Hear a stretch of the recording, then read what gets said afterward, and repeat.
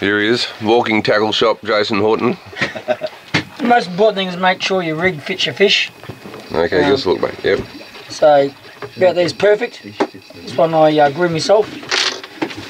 Start off at the top of the fish, pushing the chin guard through the top of the fish's head. Yep, now you like rigging them upside down, eh? Upside down, they swim just as well.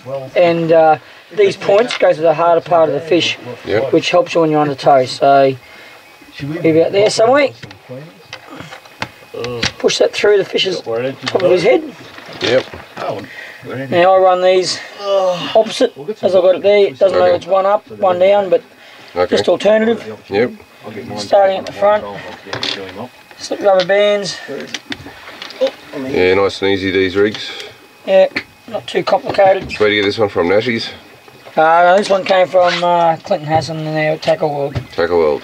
Okay, but yeah, check out your local tackle shop, they'll have these. Support the local guys. You won't find it at BCF. Also a sponsor of Spanish Mackerel Shootout, Tackle World. Yeah, good on them. So I put about 4 on there. Yeah. And one at a time, slip them over your hooks. So that one's painted red and white.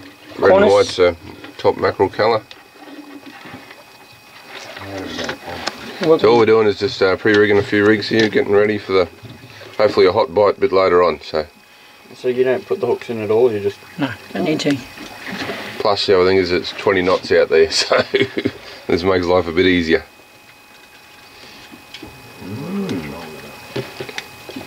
And you run mono leader, you said, Jason? 250 mono, only good rubber bands. Might need to double them up. Yeah, 250 pound mono rather than wire. Okay, well... yeah, what I figure is, you got 350 mil of wire right there. You'll always find your Spanish takes off a wolf herring first, takes off his tail. They don't attack them head first. So when you bring them up, you'll always find your trebles jammed in the side of the fish's mouth. Yeah. Okay. And this end doesn't need wire. Okay, we'll see what happens. Caught plenty. And that's it finished off. I've just put a couple of cable ties just to secure it. One to the tail there. And the tail there, yep. And one through the eye and through the rear ring there. Okay. Just holds it all together, hopefully.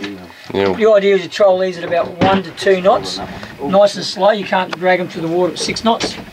And when you find your school, you either knock the reel out of gear or knock the boat out of gear, sink it down. You're going to have to get rid of the shoes later. And then bring it up through the school, bait school or school of mackerel, and they just can't resist.